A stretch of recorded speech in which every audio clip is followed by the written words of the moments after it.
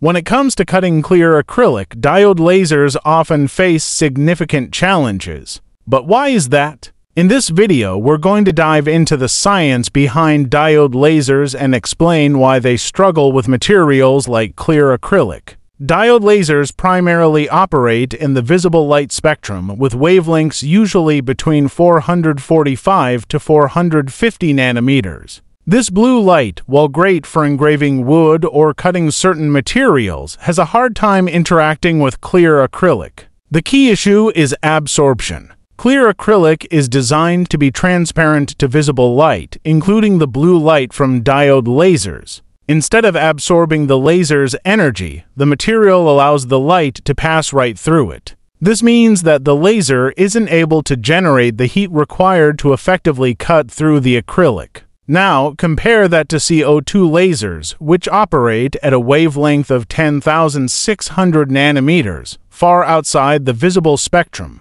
Clear acrylic absorbs this infrared light very well, allowing CO2 lasers to generate the heat necessary for clean, precise cuts. There are workarounds like masking the acrylic with a colored layer or painting the surface. This can help the diode laser generate enough heat by allowing the surface to absorb the laser's energy. But even then, the results are often less reliable compared to a CO2 laser. Even if you manage to cut through, you might run into other problems like rough, melted edges, as the diode laser struggles to maintain enough consistent heat for a clean finish. While diode lasers excel at cutting and engraving many other materials, clear acrylic just isn't one of them. For this type of project, a CO2 laser is the better tool for the job. If you found this video helpful, make sure to check out more of our guides on laser cutting and engraving. Don't forget to subscribe for tips and tricks to get the most out of your laser machine.